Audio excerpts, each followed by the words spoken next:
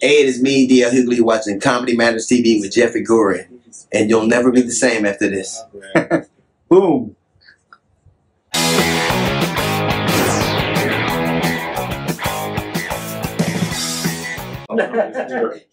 Yeah, I'm with DL. He thinks I'm crazy, but I do think you're crazy. in an unusual way. Well, you're not the kind of crazy that will hide furniture and shit. You are the kind of crazy that go, wow, he thinks that's normal. See, he's been trying to figure me out for years. Yes. Right? Because we go back a long way. Yes. And you still got your hair, your teeth, and John Jackson's clothes. That's what you're like the white Bishop Don Juan. I swear to God. Isn't that crazy?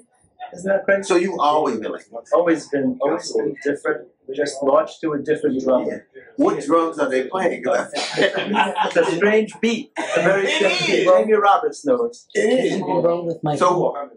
So when you, because the thing about you that I've always loved, I've had conversations with you about any number of things, and I'm a fairly well-centered You're guy. very intelligent. But when I watch, Thinker. I think. You're a thinker. But I never, ever, ever one time when we've been talking about anything came up with the same conclusion you did. Like I went, and I think I got all the angles covered, and I go, they're fucking Jeffrey Gurian, this shit. That's very interesting to me, man. It's very interesting. And so do you think that, because now that's not rewarded. The only place you could ever be where you are now is in our arena. You mean in the entertainment world? No, in the comedy world. I don't think. World. Yeah. You would be Prince in the music world, but in our world, it's the only, and I think you got the last train out. You know what I mean? Like the thing that you have wouldn't be allowed in. But it's the only way I know. Yeah. See, And you're the last one. It's not contrived. No. It's just who I evolved to be. And that scares me. It scares a lot I'm of like, people. how did they find that? No, it's just so wild. But it's interesting. Like I said, he's like a scientist who studies me. Right. He knows all the stories. I wish you were under glass so I could watch you all like the a time. specimen. Right? A specimen. That's something to be studied. So you knew very long. So when you were a dentist and a husband. Right. I did all the things I thought I would never have. Right.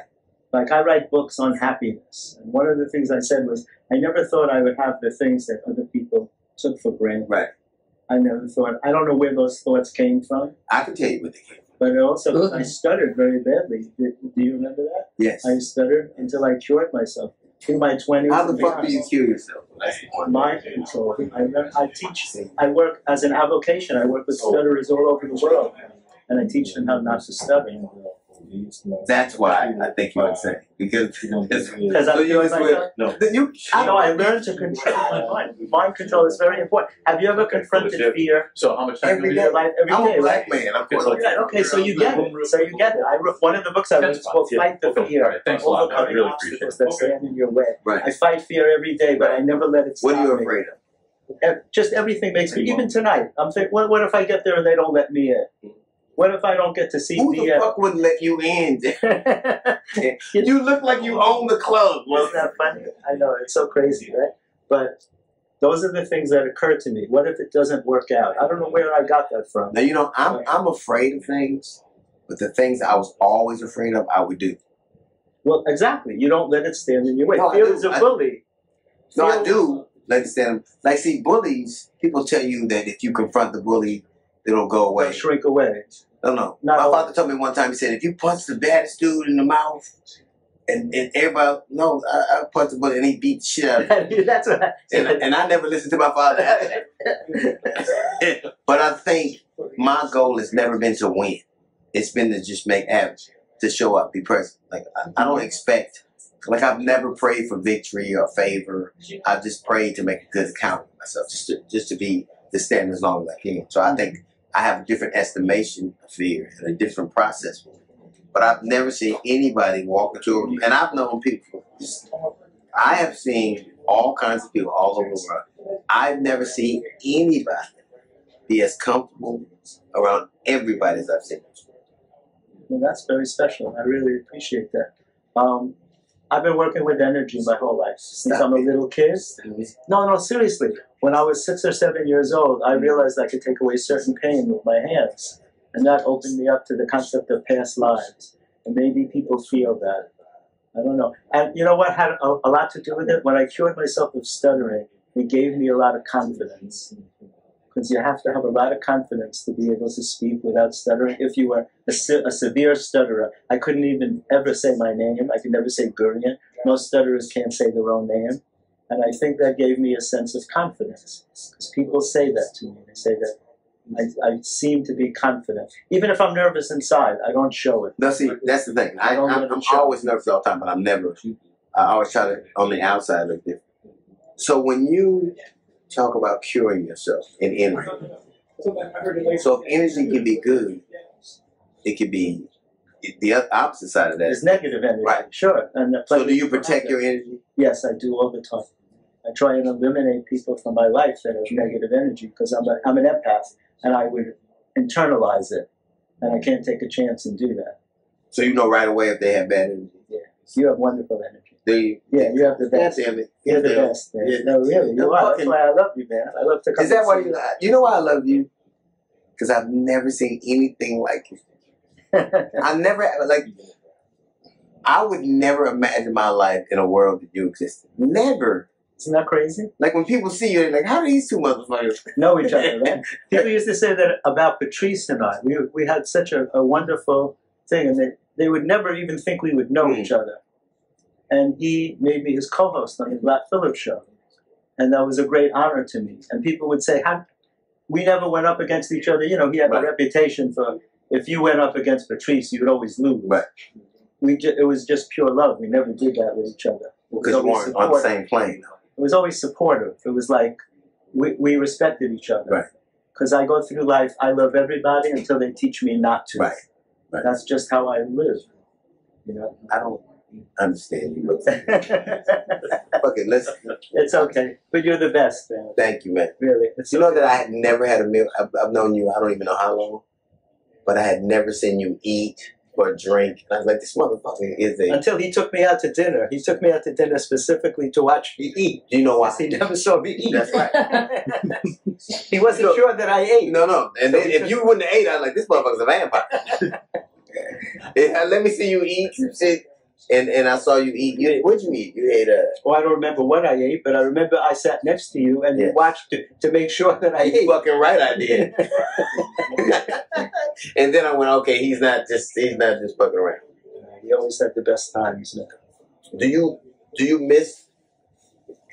think, like, I'm never worried about comedy because I think there have been different iterations of it. They've always been, you know, from Lenny Bruce to, you know, to Richard Pryor to Eddie Murphy. There have been the iterations of it. And the thing that comics have always had to contend with is that they were always, the art form was always under assault from the general public because the things that we say and do, I think have always made people feel uncomfortable.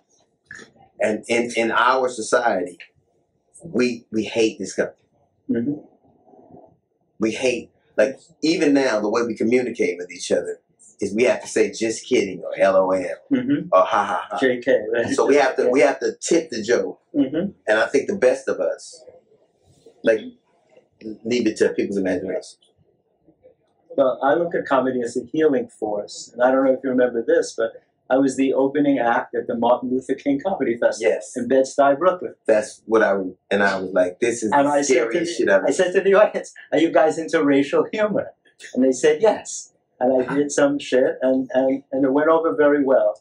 And I left the stage and I came back and I said, I want to thank everybody for being so cool because I look at comedy as a healing force, as a way of bringing everybody together. And it got like a standing ovation. But I think that you're right. But I think most healing is painful. It can be. No, yeah. In general, the things, medicine by definition, hurts before it works. In order to heal, you have to have a wound first. Right. Yeah. Otherwise, there's nothing to heal. Right. So you're healing people that are wounded. And the thing about us as a society right now, we don't even want to say what the wound is. So it's almost asking to be healed without a diagnosis. Mm-hmm. So you're saying I want these things to happen, but I don't want you to tell me what's wrong with me. I want you to give me this litany of things that are supposed to fix a thing, and we haven't identified what it is. And I think that's the problem with society. We're very saccharine. We don't want pain. It's the reason we're addicted to painkillers. Mm-hmm. It's the reason we're addicted to alcohol, as I drink 7 martinis. But it's the reason because we want all our senses dull because we don't ever want to feel anything. And you think that it has a healing property. Well, I'm sober for many years because I agreed to feel all the feelings. The bad feelings used to scare me. Yes. And so I would take things or drink so that I wouldn't have to feel Me too. And now I don't do that anymore. I realize that the bad feelings won't kill me. I'm so glad that you don't drink because there's more for me. And I allow myself to feel everything, even the uncomfortable feelings. Because it used to be, as an empath, if I felt sad or depressed or lonely, I felt like I'd be that way for the rest of my life. I didn't think that tomorrow could be different. I didn't see that. Right. Now I've learned that it could just be for today. So feelings are in facts. And thoughts are not necessarily facts. And I learned that just because I think something. I do a lecture called Don't Believe Your Thoughts. Because we're all holding thoughts that are not valid for us. Right. Even you. That's not true. We're all holding thoughts. No. We're holding thoughts that are negative for us. Well, no. So I'll speak for myself. So I had to let go. In order to cure myself of stuttering, I had to find out what I was thinking that was not valid for me. And I call them heart wounds. From the time we're children, every time someone hurts your feelings or breaks a promise to you or hurts you in some way, you keep it in your heart chakra. I call it. But don't you think that there's some people here that are just to bear witness? They're just here, like in a race. There's a rabbit, right? That rabbit sets the pace. Mm-hmm. He knows he's never going to win, right? But he sets the pace. Mm-hmm. So he has a function, right? Mm-hmm. There are people in our society. Sure. There's people that, like, I firmly believe that my vocation, my purpose is to bear witness and to do it in any way I can. Well, that's what you do on stage. You bring out ideas and thoughts and you expound upon them. Right. And people get it. They don't. Well, I can tell from the audience that. But see, laughter is a as much as it is an agreement, it is a level of discomfort too.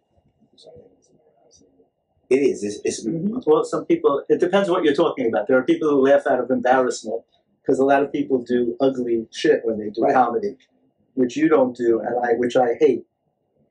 I tell young comics, don't do ugly bathroom humor. Nobody wants to hear that. But just people laugh out of embarrassment. The thing that this is the world I live in. So I watched the Super Bowl, right? Yeah. Where they had a Jesus commercial and then a Timu commercial. Mm-hmm. Right. So what I thought was commercials are just to introduce a new product or to expand your customer base. Right. It's like these people. When I buy a commercial at the Super Bowl, that means there are all these people who don't know I'm doing it. Like Jesus had more commercials than Doritos this year. And he's the most famous human being that ever lived. He has the #1 selling book of all time. He has a day and 2 holidays. So it isn't that people don't know him. Mm-hmm. It isn't that people don't know him. But it's the kind of we'll have a Jesus commercial, and there's a Super Bowl commercial, and then people are shooting at a church that day. And then Wednesday, at the Super Bowl celebration, they're shooting again. I think we let ourselves off the hook when we don't allow ourselves to see the ugliness and the hypocrisy of that. Well, I think it's interesting that he didn't know what he started. He did. He never got to see it. He did. He did. That's why he left. He's like, I ain't standing for this. Well, I said, it's a shame that Jesus had to be killed, but thank God he was killed in a way that people could wear. Yeah. Because what if he'd been eaten by sharks? How are you going to wear that? Right. What if he'd been crushed to death by a chariot? People all over the world, little chariots, where the guy flattened out like a pancake. Yeah, you can't go to church. Shark teeth. You can't go to church wearing something like that, right? What if he had one of those weird accidents? He's walking down the street and an air conditioner falls on his head. Julius would go crazy. Say a guy like this with a 10,000 BTU feathers coming at him. That's not a religious symbol, Dio. You can't do that. You can't wear that to church. No. It's not good. No. So thank God he was killed in a way that people could wear. Right. That's why I look at you. That's why I think you're insane. That's why I think. That's one of like, my I've best never bits. seen. I am a pretty, like, and I never would have thought about that way. Well, people think of different things. That's what I love about comedy. I've been writing comedy for decades. So What don't you like? Basically nothing. I love comedy. It's been my life since I'm 12 years old. I've been writing comedy. You know, it's just something. I love making people laugh. I love thinking. I love the art of writing. You write a great joke. It's nothing like it. It's like if you sing and you hit harmony. Right. It's an amazing feeling. The thing I don't like about comedy is almost like when you are baking a cake. Imagine someone tasting the cake before it's done. Well, that's why comics don't want people filming their shit before they get it finished. But even at that, it's like it's not fully done yet. Right, but now we'll catch people in the middle of the process. Now, and the thing that I dislike about comedy is when we grew up, we were coming up into this arena. We took the artists of the journey. Now we acquiesce to what they like. And I think it's a very dangerous thing. I think that if you look at the greatest people who turned out to be something, like transcendent, if we caught them when they weren't ready, if it ended for them before they were fully evolved, then they would have been low. And the thing about comedy right now is there's a move to make us all conform, and we never get the footage. We never see the finished product. We're so unwilling to see the evolvement. It's an interesting point of view, but comedy itself, your bits are always evolving. Somebody wrote something about that recently, like a film, they'll do maybe one or two. Sometimes they'll edit a film, but then it goes out to the public and it can't be changed. Comedy, we work on our stuff all the time. It's never really finished. Right. You're always adding to it. By the way, do you think people would be offended if I did the Jesus material? Sure, at first. Yeah, because it's not really hurtful. It's the truth. Everybody wears a way in which he was killed. People are wearing a crime scene, basically, which really bothered me. It's fucking hilarious. When I realized that, that's actually what they're wearing. It's fucking hilarious. Is the way that someone was killed. And it's just a shame. We should have never been killed. But I think that most people aren't nuanced enough to go on the journey with you. Well, I explained it better. But like I get it. But even at that, the minute you say a thing that attacks or that they think is attacking, like I never understood why Jesus would need a job. As a carpenter. Like I'm like, why? Like, he's the son of God. Like, why would you need a job? Yeah. And your father, like, you're gonna have to get a job because this whole what if it's Jesus thing don't work? It doesn't work out. You gotta this Allah is coming along. I don't know. And then what do you want to be? I want to be a carpenter. But Dad, you know I hate nails. You know what I mean? Isn't that weird? Right. The carpenter winds up nailed to a cross. And you know that scared me so much as a child. Hearing that story, that people could be that cruel, that they could crucify somebody. It scared me so much, like around Christmas time, to think that people would do that to somebody. Sure. To put nails through somebody and nail them to a cross. People have always been cruel. From the beginning of time, people have been so cruel. But you know, for me, what I've always understood, the most cruel things you could ever do, are done to black and brown people. The most cruel things you could ever do. And so when I get on stage, that's not the forethought of my mind, but if I have a thought, I understand that my goal is to get people to see themselves. Well, whoever thought of owning anybody? Where did that thought even come from? Right. To own a person? I mean, it doesn't even make sense. It's just like, it's just how sick people are. Yeah. And it happened in many different places over the world, not just the United States. But that's true. But whoever thought that you could own a person? Where would that thought even come from? How does that, you know what I'm saying? How does that even enter somebody's mind? I'm going to own this person. It's historical. It's happened. The thing that maybe I was going, when people own people up from all over the world, you know what America did that nobody else did? Come up with nigga. What, with the word? The word nigga. Like, it's lasted longer than the pyramid. It'll be around. It is the most well-built American product ever. Ever. You could not speak English. You could never have been to this part of the world. In sign language, there's a way to say that word. And I think when people have these arguments about how it happened all over, the thing that America did that no one else did was invent a word that was so descriptive that everybody knew what it was. There's not even an American word. It is. It's such an ugly word, but there are white N words too. I think it just applies. You know, I understand how they use this. No, let's whatever. It's not good ones.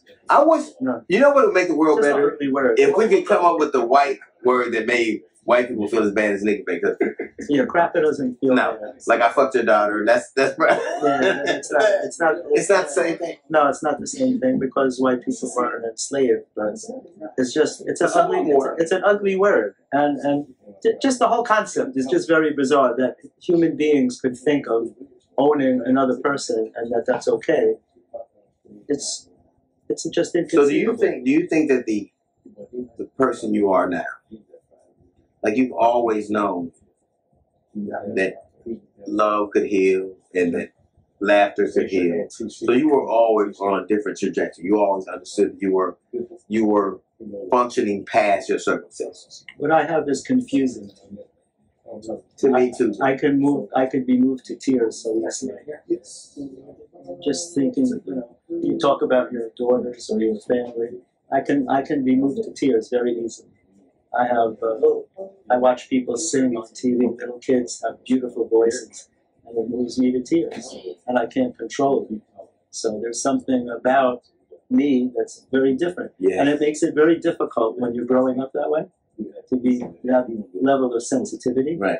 You have to learn to own it as a strength and not as a weakness. Right. And that's because that connected to humanity. That connected to humanity. That connected. Well, that connects me to humanity. That's why I feel that with some people. But I love this man. This man is the best. I'm always shocked when people don't love me. I'm like, how could you not? That's something. I know. I go, wow.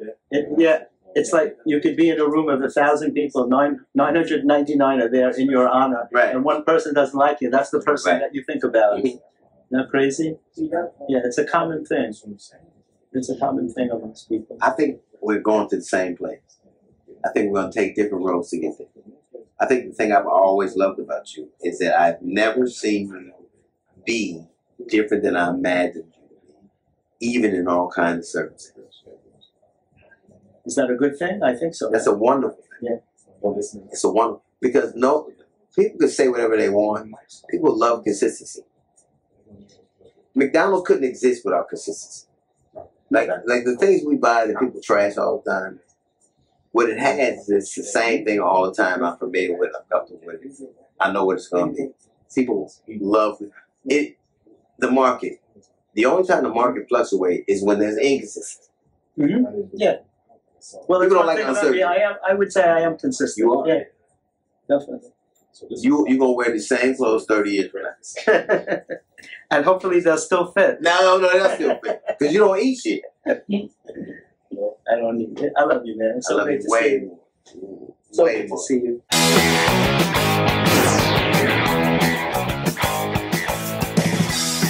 Hey guys, thanks for watching Comedy Matters TV. To check out some of our other videos, click on the boxes on either side of me. And don't forget to like, comment, and subscribe. Not just for me, but for my parents.